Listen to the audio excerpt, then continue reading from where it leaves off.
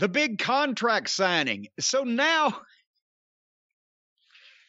remember every once in a while on wrestling down through the years, you'd see the big contract signing. And so that was good. And usually something happened to juice the match up. And everybody, sometimes would remember it for a while. How many contract signings on WWE and AEW television have we seen in just the last 3 months?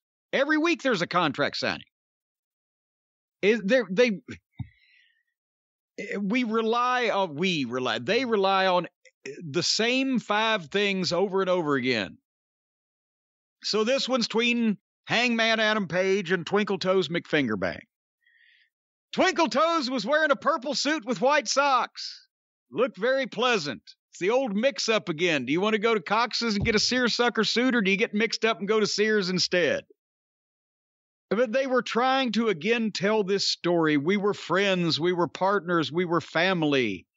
And there was more about Adam Page's failures and sorrows.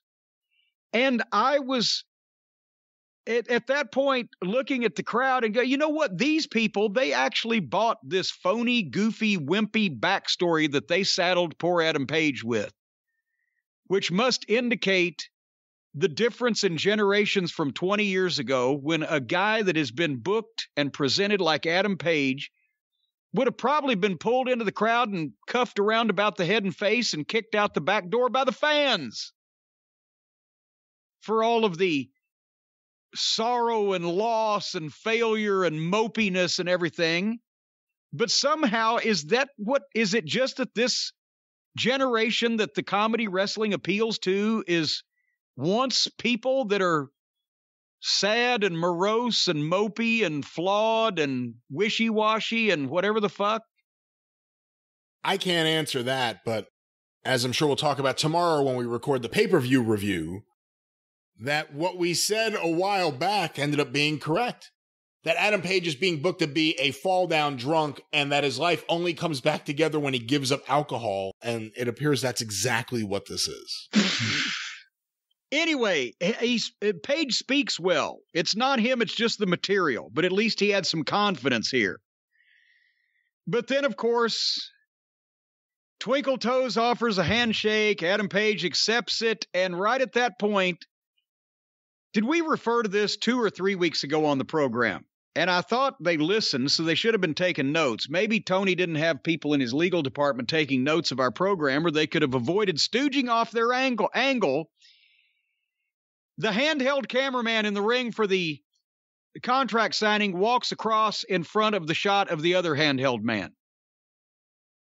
Did you see that and instantly go, okay, here we are? Or did you just think it was a production fuck-up? As soon as I saw a cameraman, I thought it was an angle.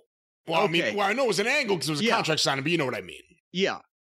And so Twinkle Toes and Adam Page shake hands, and Twinkle Toes goes to step out of the ring, and the cameraman from behind nails Page with his camera, and it's Don Fallis.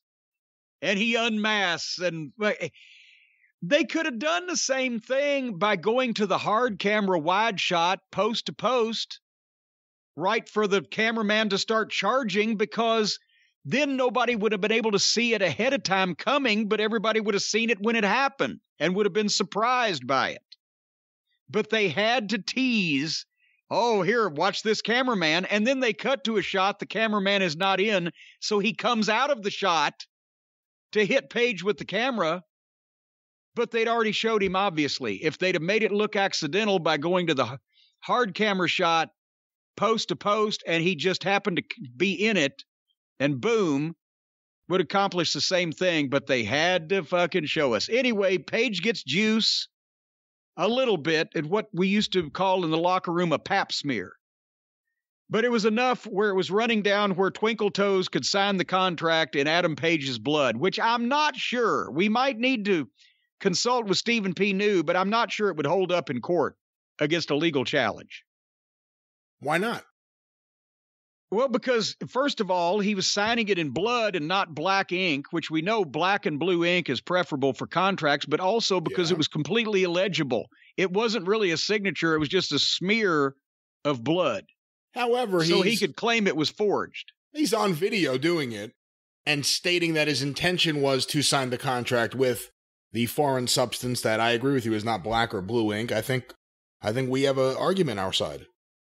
Well, I don't know. I think we're going to have to call Steven on this because, for one way or another, if this is not legal, I think we should nullify the result of the pay-per-view match. Because for heaven's sake, you can't have an illegal contract signing for a world championship match in AEW and have it signed in blood and not challenge that legally.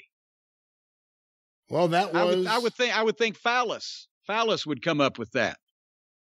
Well, maybe, and you guys Phallus would come up with a transition if he was here right now, I bet. But I'll just say this, boy, Don, I remember when you used to have a full head of hair. There it is. I remember when Don Phallus used to have a full head of hair, and right now, what he's got is slicker than a hard-boiled egg.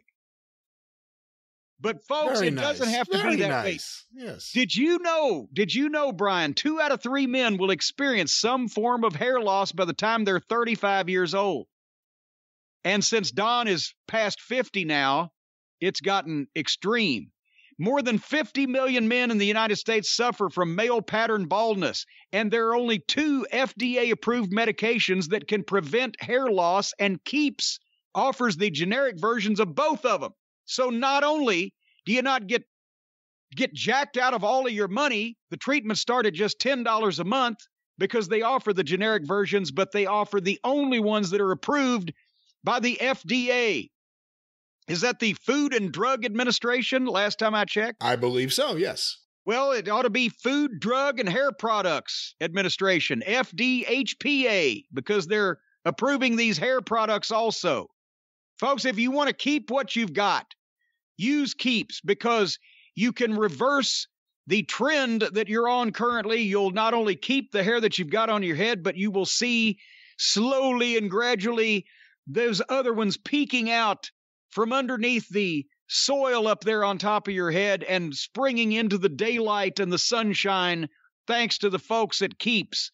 Convenient virtual doctor consultations, medications delivered straight to your door every 3 months so you don't have to leave home, discreet packaging, proven results, more 5-star reviews than any of its competitors, and as we've said before, 7 in the Tokyo Dome. Have you noticed more Japanese people have hair than are bald, where it's reversed over here? What? That's because I have not noticed this, no. It gets more stars in the Tokyo Dome. If you're ready to take action and prevent your hair loss, or if you want to just accost somebody on the street and rub some of this shit on their head because they're going bald, they'll thank you later. Go to keeps.com/JCE to receive your first month of treatment for free.